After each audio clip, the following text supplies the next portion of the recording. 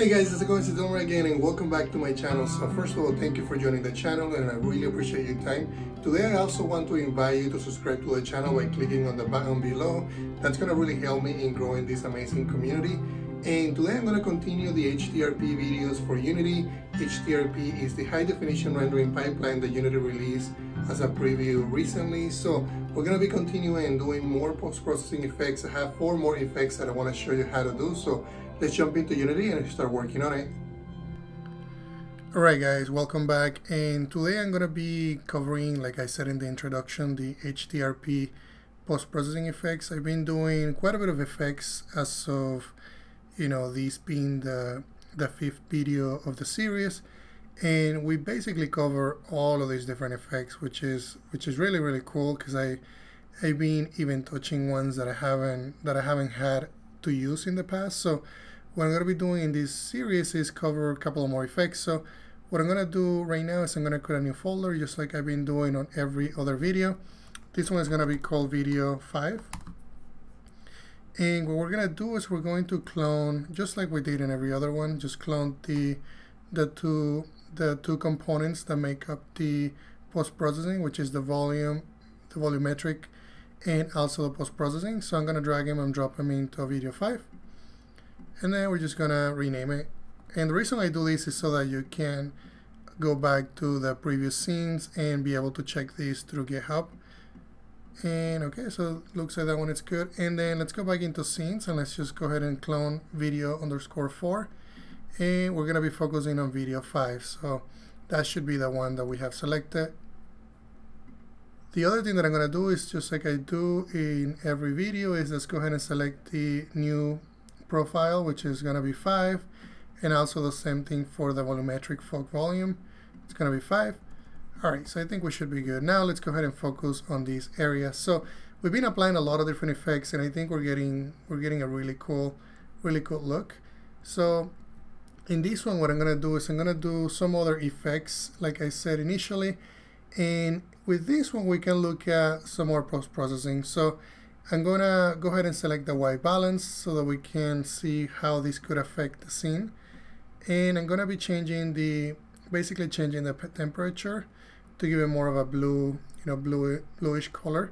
Also, we can go ahead and select the tint, and you can see how that is also affecting the scene.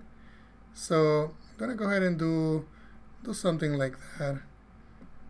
So that's what the white balance does. It gives you access to the temperature and also the tint. So, this is more, if you want it to be more of a reddish or blue, I think I'm going to go with blue. I like that style. And let's go ahead and go into the procedural sky. And I think the sun is just killing the scene. So I'm going to go ahead and make it a little smaller. And in fact, we can... There we go. We can make it a little tinier by changing some of these settings. And let's see what we have in here. I can do something like that. Exposure can be lower, and I think that should be good. Let's go ahead and select the vignetting on this one. And I think vignetting, let's see, we'll make vignetting a little bit stronger. You can see how if we make vignetting, we change the smoothness on vignetting, it affects it. So I want to go with that style. And okay, let's go ahead and go back to the sun. So if I remove the sun disk, just debating whether I'm going to leave it or not. And also the sky tint, see if we can change. If we go with more of a, there we go, that's what I'm kind of like matching the color that I'm going to be assigning to the scene, which is going to be blue. Let's see, we can do, maybe we do something like that. I think that works. And if I go big with this, it's gonna basically kill the scene. Let's go ahead and change the thickness. Let's go back down here. And just like I said in every video, this is, I like that look. This is just a matter of tweaking and getting the look that you want.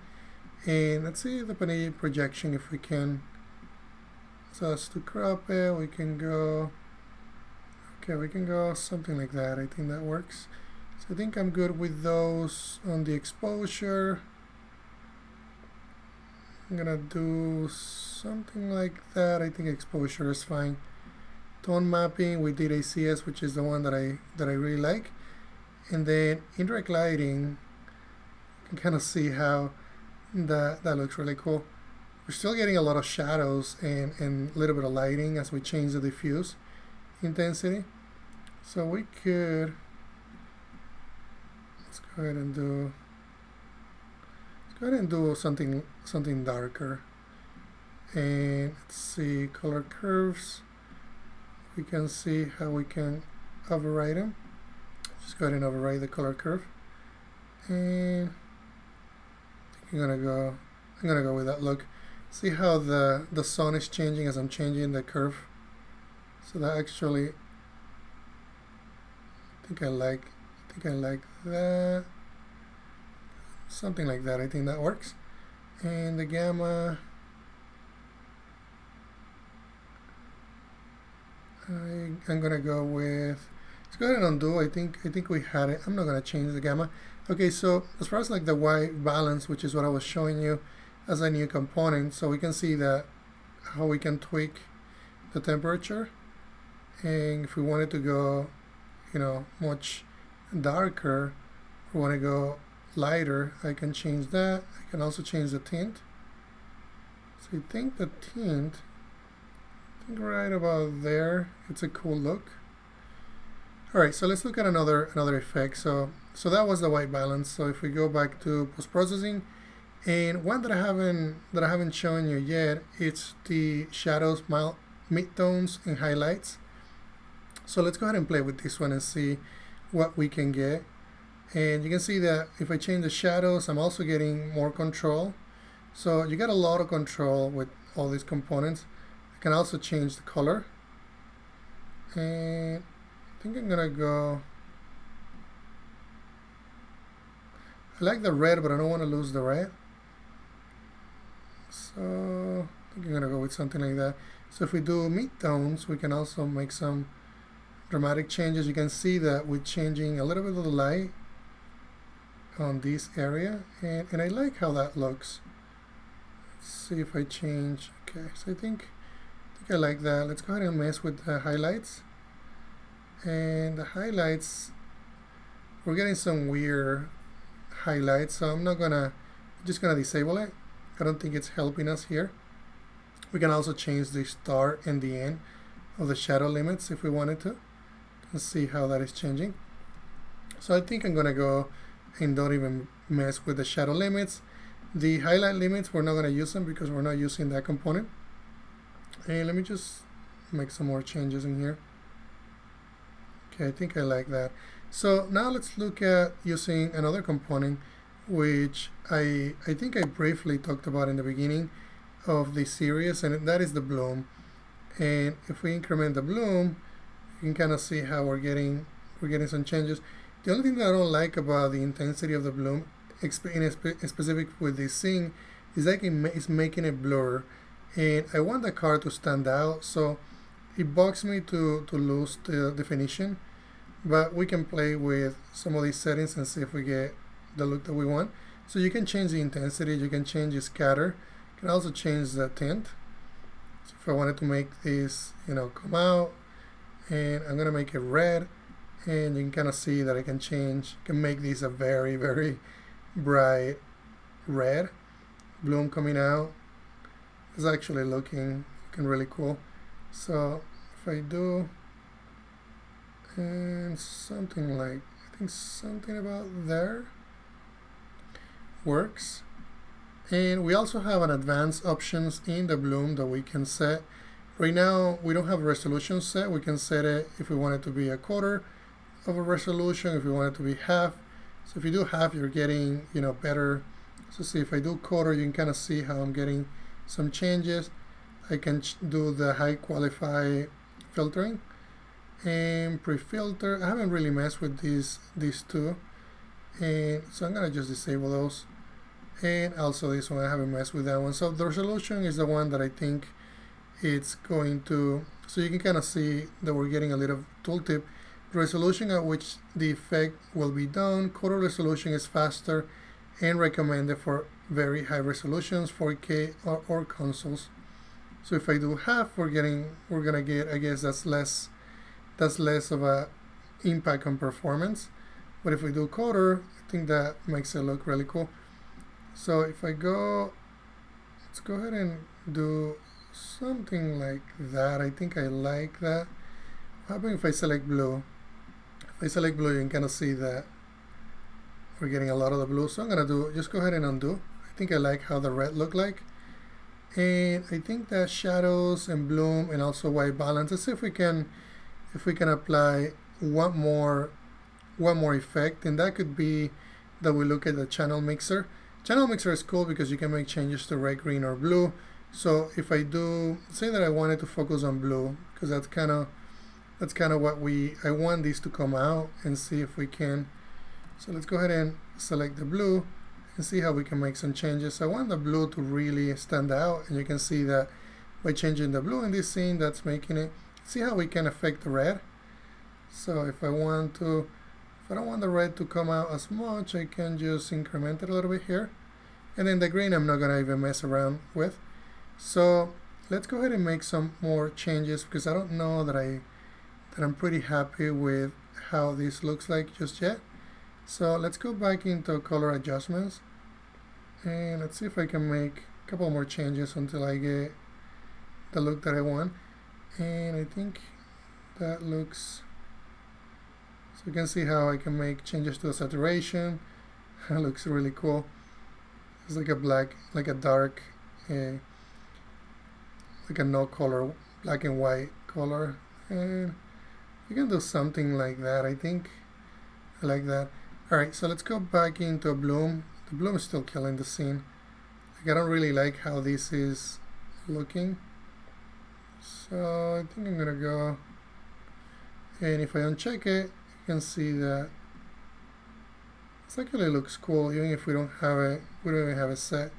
So what if we just bring it down a little bit more? Let's bring it down. Let's just do a little bit of bloom.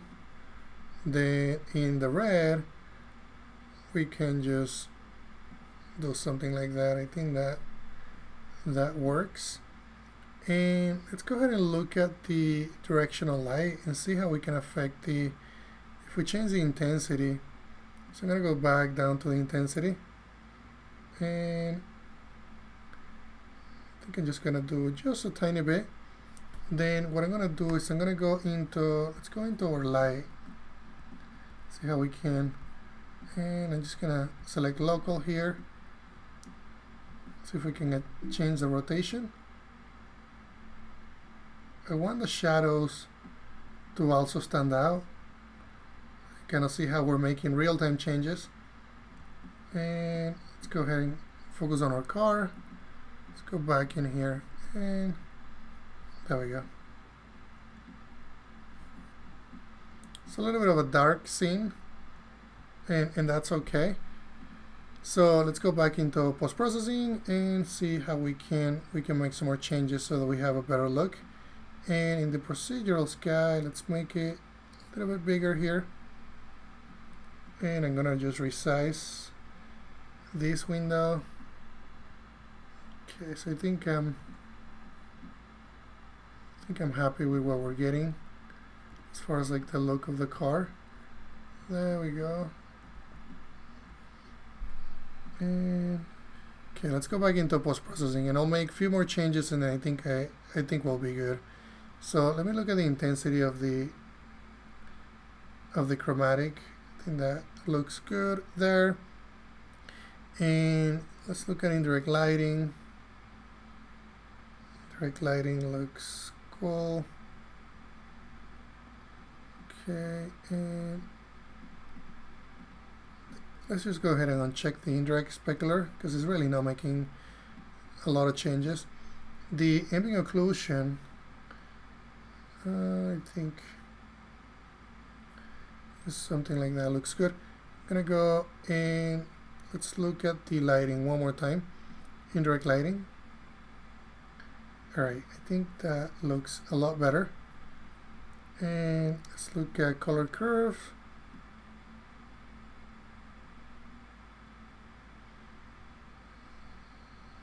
think something like that. I think that works really good. Excellent. And then lastly, let's look at color adjustment one more time until I get the look that I'm looking for. And I think that looks really cool. So we can't really see the sun, but that's okay. I wanted to change the lighting so that we could see more of the shadows on this area.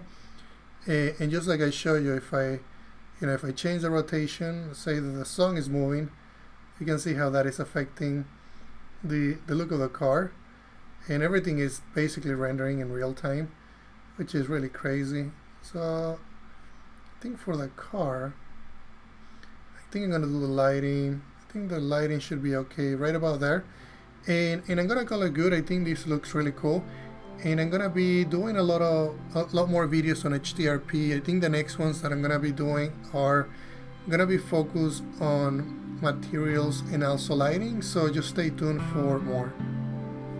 Alright guys, thank you very much for watching this video. I really appreciate your time, and if you have any questions, please let me know. Also be sure to check out gamedev.net. They have amazing tutorials for game developers.